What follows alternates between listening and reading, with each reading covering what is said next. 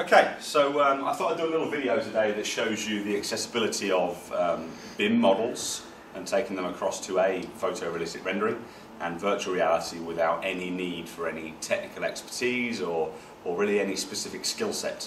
The functionality that we have in tools like Revit 2017, Autodesk Live or Enscape, for example, really do enable you to do some very high-end BIM application use cases without necessarily the need of the full technical knowledge.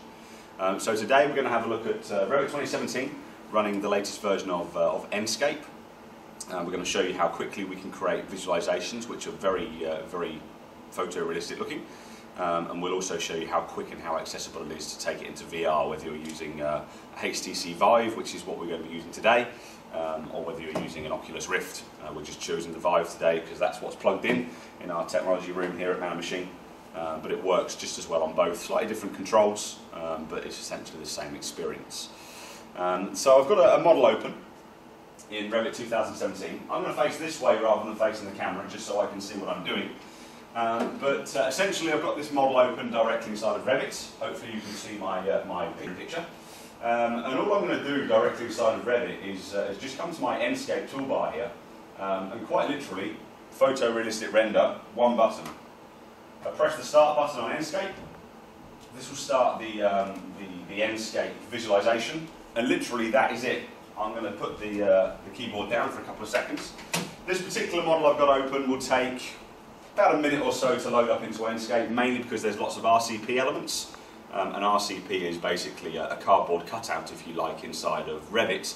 But when you take it across into a rendering engine, be it 3ds Max or Autodesk Live or into Enscape, it converts that cardboard cutout into a fully fledged 3D model.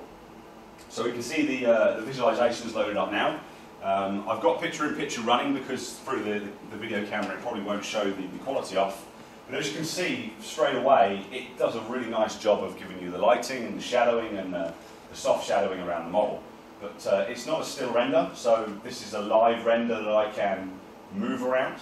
So if we just bring ourselves down to floor level over here, I'm just going to come down to where this little pond is over on this side of the model, through the cloud there, and maybe spin around. I can hit the space bar to turn on gravity, drop myself down to the floor, and we have a fully interactive live render inside of Revit. If I leave the keyboard for a couple of seconds, we can see on the top left hand side it goes through an iteration process and it just refines the render to make it look as good as it can do. What I'm going to do is just head over into the building, so let's just turn on fly mode so I can get over there pretty quickly. Go through this door here, and I'm just going to spin around and stop about there. And again, you'll see that it's got global illumination, so as soon as you stop moving, the lighting refines itself and everything starts looking very, very nice very, very quickly. It's that quick to get a really nice live render inside of Enscape. And actually, what I want to show you is how accessible it is to then go in and create a virtual reality experience. So I'm just going to Alt and Tab back into Revit, so we have a live interface between Revit and Enscape. And I'm simply going to press a couple of buttons. I'm going to go into my settings. We can leave global illumination on when we're in the VR, but it's not, the technology is not quite there to be able to do that yet.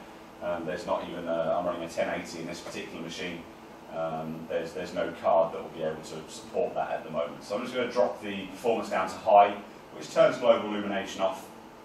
And then we're going to just literally click Enable on the virtual reality headset. For your benefit, I'll Alt and Tab back into the Revit window, and you'll be able to see as soon as I pick the headset up that we are live into the virtual environment. So I'm just going to take my glasses off, stick the headset on now,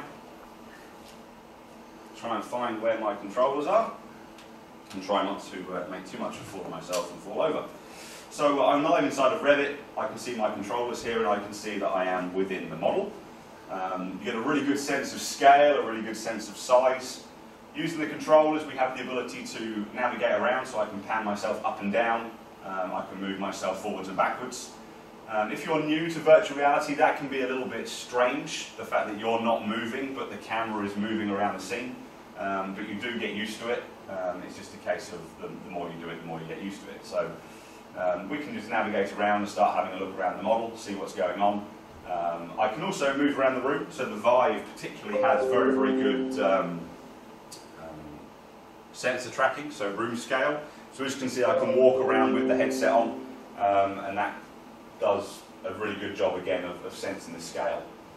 I'm just going to head over here, up onto this balcony, and just have a look down into the model, as well as moving around. By the way, if you don't like that sense of moving around, I have a teleporter, so I can just hold down a button on my controller, on my my HTC One, if you like, and be able to navigate around using the controller.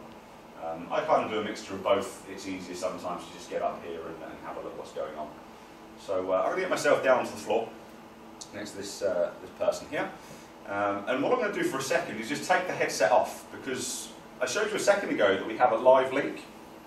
It's good timing, I'm looking straight at the camera. That we have a live link between the likes of Revit and Enscape.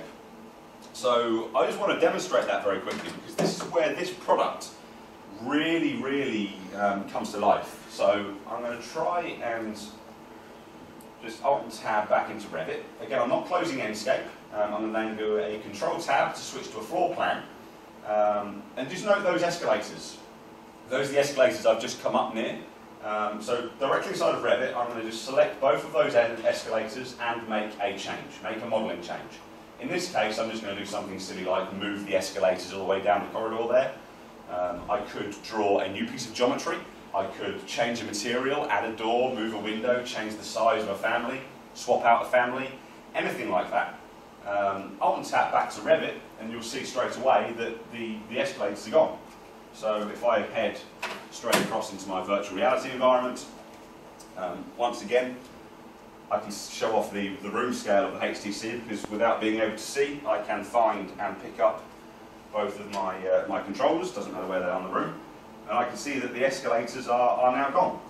They're now sat over there, because that's where I told them to go inside of Revit. So it is really a live visual experience, whether you are doing a photorealistic render without the virtual reality, or whether you want to show your clients their building, their designs, or their ideas before they are a reality.